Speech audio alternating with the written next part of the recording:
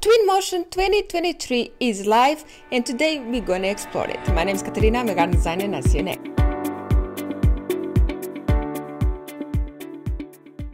Welcome to another video from Garden Design Tools, and today it's all about exploring the latest update from Twinmotion 2023. And by far the biggest difference right now is the home panel, okay? So straight away, once you install your update, the first screen you've got is this one. You can open a scene or add a new scene, and you have these templates. So depending on the project you're doing, depending on the kind of modeling you're doing, okay, landscape architect, garden designers, etc., you go for the architecture one, but you can be doing something a bit different, and you have here different kind of templates for product. But we're going to start out with architecture. Actually, I'm going to open one that I already start, but that's an amazing, because basically you have some settings already done for you that you can basically use in terms of really creating easy images. Okay, so they have a few settings really already done for you, so you can just choose the angle, create a new image, and we're gonna see this. So you have a lot of novelties inside this Twinmotion 2023. Another one, it's a new file format, and for what I understood, and the official post from the Twinmotion team is that the new TM file format has a positive impact on file size, scene safe, and load speed, and global performance. So I just updated the software. I didn't have enough time to explore that, but it seems really promising. Okay, I'm gonna add in the description of this video the link for the official description of all what's new inside this update. So they added new materials as well for product design industry, new glass-based materials, some other improvements in terms of workflow as well.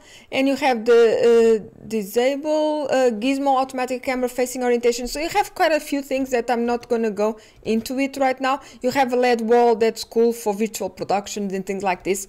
So I'm trying to get just a little bit more for level of metalness on the materials, patch trace improvement. So transparent objects inside the depth of field are now represented in a physical correct way. So they have a lot of improvements, but one that I really want to show in this video right now, because I didn't have time to explore all these ones, I've just updated today, is what I'm going to show you now. Okay, so I have this model here that I imported from SketchUp. The planting was basically done in SketchUp. Okay, I have some planting here from if you remember, you have here in the library, you have the Quixel Mega Scan. Remember that you have the 3D plants, and you have garden plants and flowering plants. You have these flowers. So I uploaded boxwood now, and now they move with the wind. I'm pretty sure, once I've seen this, I'm pretty sure that they didn't before. I'm almost positive. So now they do, and they grow with the growth setting inside Twinmotion as well. Being a shrub, they grow in size, not like the actual grow of the shrub like they do in trees. But this is something really cool. Another thing, and this is the most important one that I really want to share with you, it's the settings they have here already done for you. If you, for example, like I've done in this project, you've chosen architecture scene, and then you import your SketchUp model, what you're going to find here, if you want to create an image, and they have all these already kind of day scenes. They have like 9 day scenes, 10 night ones, and they have different ones, sunrise. Okay, so this is really different, and I was really impressed with this, just because what you can do when you're trying to create an image like I've done here, you can actually come here. Okay, maybe I'll go for this one, 7 day. Okay, I'm gonna go into this one, and then of course you choose the right angle in your project, and I want like more or less this angle. You go and create an image, and you have a new image using that settings. So that's pretty cool. It's like you have these pre-done settings of course, I've tried it on. I'm gonna show you the images in the end of this video. You still have to use Photoshop if you really want to create a nice image from it, but it improved a lot. I was really happy about it. I think it's a big improvement, and I think it's really helpful to have this type of templates to help you out just creating quick images. So a lot of things going on in Twinmotion. I'm definitely going to explore more. The basic layout and nothing changed in terms of the layout of the actual software. Okay, so everything is pretty much the same.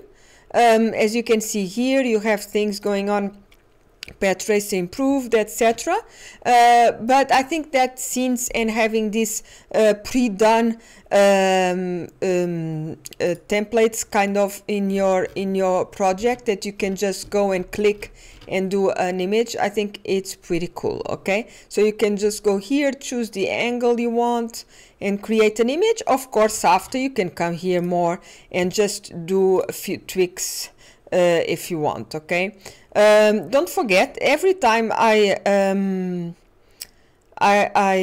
select path trace, it gets really dark, so you always need to change intensity of the sun, etc. Okay, so you know that's something to look for.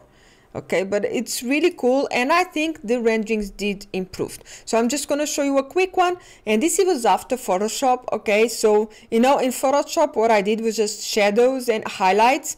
I did a little bit of sharpening and the levels, so that was it. That was 3 things, because I'm not very good at Photoshop, but as you can see, I think it's a pretty cool rendering. Okay, you have quite a lot of darkness in here that it could be improved, but I think it's pretty cool. So I'm going to add another 2 images in a more sunset kind of environment, but let me know what you think. In the description of this video, I'm going to add the link for the official Twinmotion description of everything that they did new in this update. See you guys in the next one.